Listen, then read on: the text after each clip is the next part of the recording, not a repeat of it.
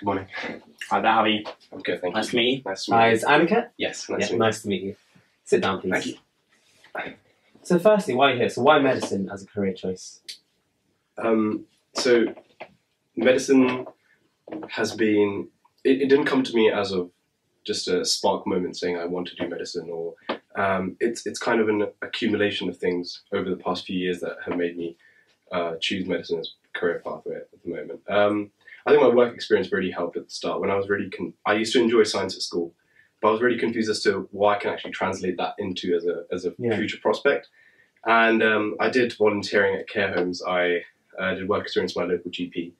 And then I found that so interesting that I was like, I need to see other aspects of this healthcare industry. So I luckily got a work placement at Basildon Hospital, and I shadowed some consultants there, and it was really eye-opening. And I like the impact that you can translate the science into kind of an art and then apply it to people, and the communication aspect. And one of the major things is that you're in the heart of the community. Yeah, I see. I mean, there's lots of careers like that. For example, nursing, where there's a lot of science background, and you actually go into hospitals and apply some, clinical aspects. So why not nursing? Why have you thought about medicine as a set career? No, I agree. And nurses are the backbone of the NHS industry, and the healthcare cannot be sustained in this country without the help the nurses give in the clinical practice of an application of medicine. However, the core fundamental preclinical medicine that is taught in the medicine course is of real interest to me. I'm really curious as a person, and to find out the core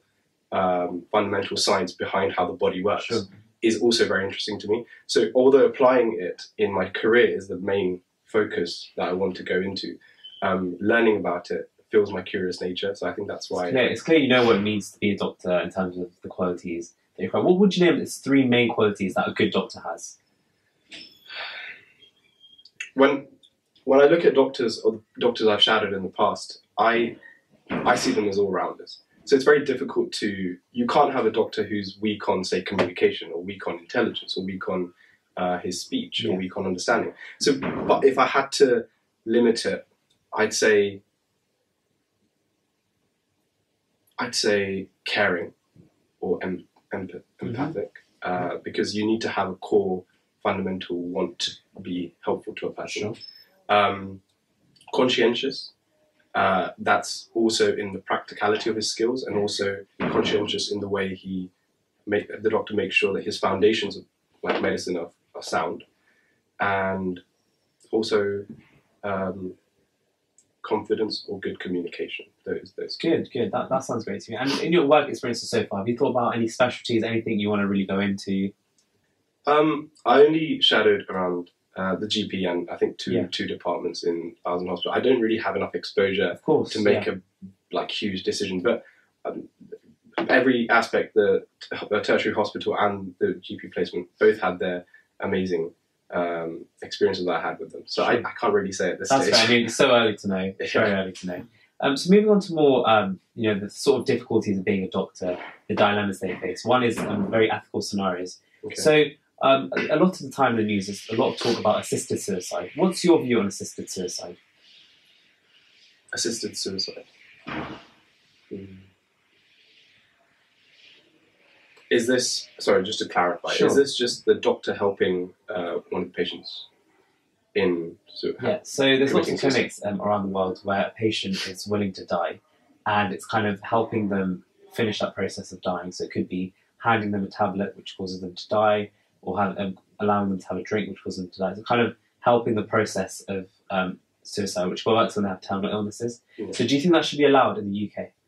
No. Okay.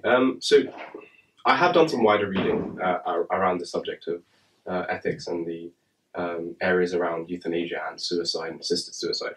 And from that, what I can say is I know it's allowed in some countries, but I don't think in the UK it is allowed. And that's correct. Fundamentally, as a person, that's not a decision, even if I was a doctor, to make. I think it's a structural decision that the health ministry makes.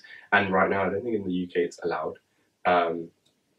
Maybe, and I think the factors are such as the Hippocratic Oath, the main purpose of the doctor is to conserve life or save life. Yeah.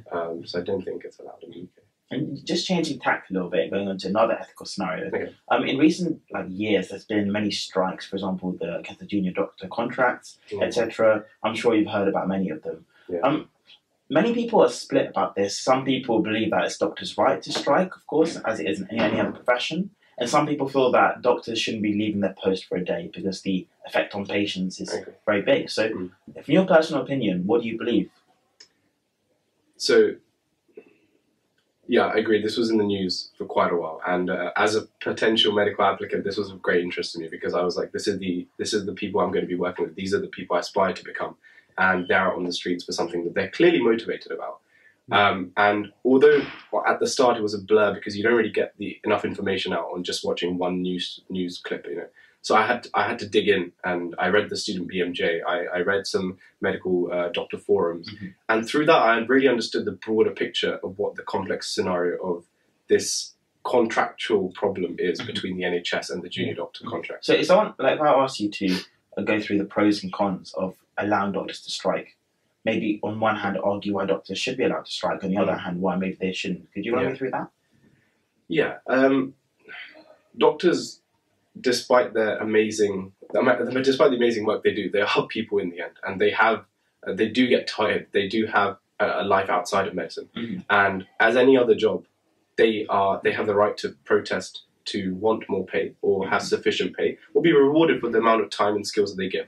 So in terms of their fundamental reason to strike, they should be allowed, as they are humans like anyone else. And in a democratic country, if you have a problem with something, I think you should have a right to protest. Well, they're not putting patients at risk. Yes, that's the second point I was coming on to. So, I think the fact that this has to be done by hospital to hospital. So the people at the head, the managers or the consultants, they must allow the junior doctors to express their opinion through these strikes, ensuring that the minimum amount to maintain the hospital running should be done. So you can't have hospital being empty because every doctor, every nurse is outside. But surely you should allow the junior doctors to have their days or allocated shifts to make sure that they can have their say, but also don't put the general public at risk. And yes, that's something which, when you have a strike, you're very correct in saying that you have to prioritise. And you look at the hospital, for example, they tend to rearrange elective surgeries, which are not urgent, whereas emergency services are still very, very well staffed on the day. So, as you said, there are many things that you can prepare for in advance. Yeah, so we'll just be looking at your personal statement. It says you carried out work experience at Basildon Hospital, which you just mentioned. Could you tell me a little bit about what you did and what you learned from it? Yeah, sure. So I shadowed the nephrology department and the urology department. So I was in theatre for 2 surgeries, and that was really exciting, watching the doctors in hand sorting out and treating prostate cancer in its terminal stages. And they went through the surgery, and it was very nice to see the multidisciplinary team, the anaesthetic working with the surgeon, the nurses being there to support the surgeon in any need. There were 2 assistant surgeons, so I really loved the team dynamic that I saw there. And some of the things that were inspiring was the focus to cleanliness and hygiene. That I think in daily life we take these for granted. So I think theatre, that was one of the things that was really amazing. Was there anything you saw that was kind of a mistake, or any bad practice you saw? From my eyes, I don't think I saw anything that I could comment on. I don't think so. Has it changed your view of medicine in any way? Initially, I did work experience at a GP, but when I went to Basildon Hospital, I found that everything was very structured. And initially, I thought this is so strict on the timetable and it's procedural. But then I realized that this procedure kind of stabilizes the destabilized lives of patients that come in. So they come in with their life messed up, work messed up, family affected. And what the Basildon Hospital organized structure happened was they at least gave them security that you're going to be controlled and organized here. We've got you. And that kind of support that they gave mentally to the patient was really inspiring. I thought that was amazing.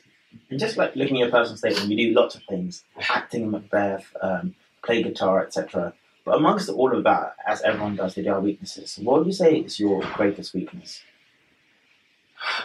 So I think my greatest weakness that I'm trying to really work on is impatience. That's something as a kid I've always had. My mom and dad used to always say, "Wrestling to this kid," and I've tried to work on it. And what happens is my curious nature makes me want to have a hand at everything.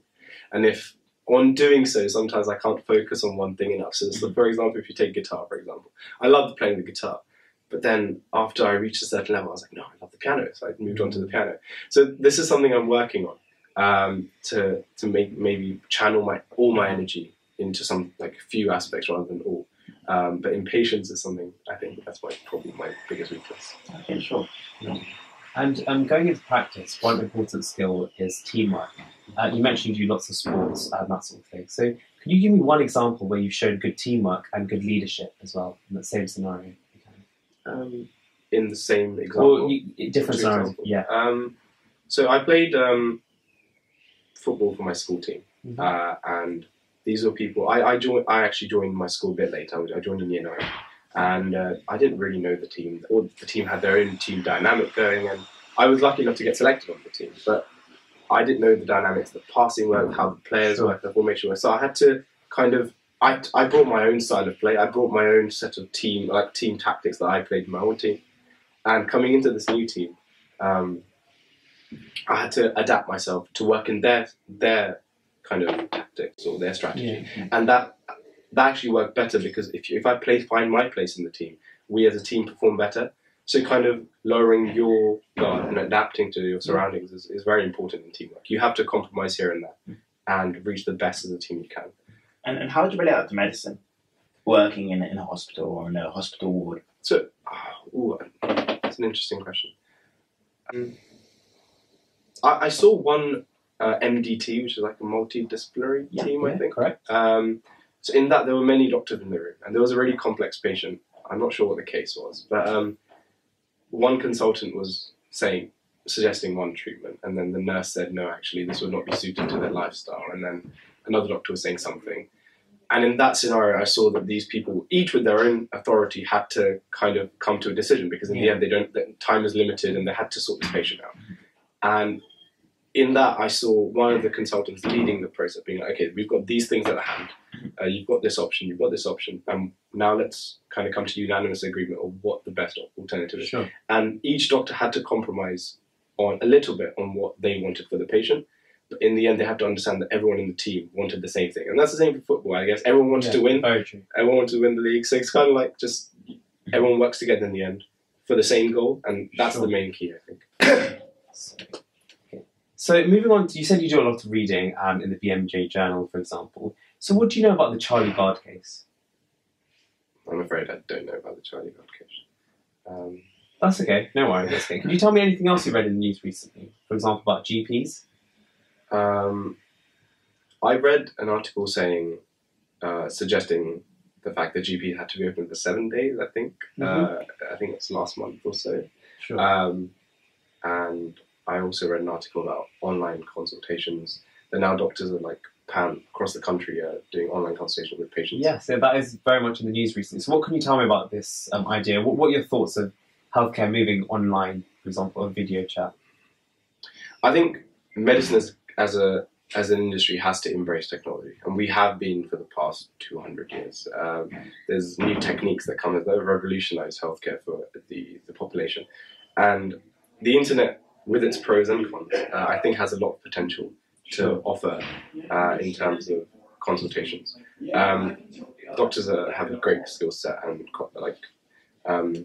communicating with patients who are maybe physically unable to attend clinic, or specialist doctors who are too far away from the patients if they have online consultation. I think it's something to embrace.